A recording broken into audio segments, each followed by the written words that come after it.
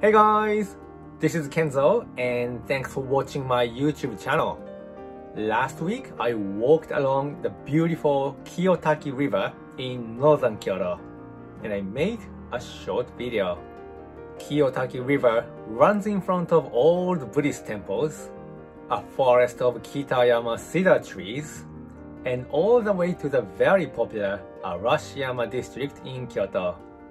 This hiking course is particularly recommended for people who look for relaxing outdoor experience and stay away from crowded temples and gardens.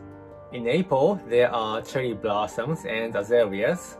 In summer, you can jump into the water. And in November, autumn colors are just stunning. You can easily get to the starting point by local bus. I put the information below this clip. Kyoto is not just a city of shrines or temples or old stuff. The combination of nature, tradition, and the modern city is attained at high level through the long history. Hope you guys will have a chance to feel it when you come to Kyoto. Wish you have a nice trip and see you there.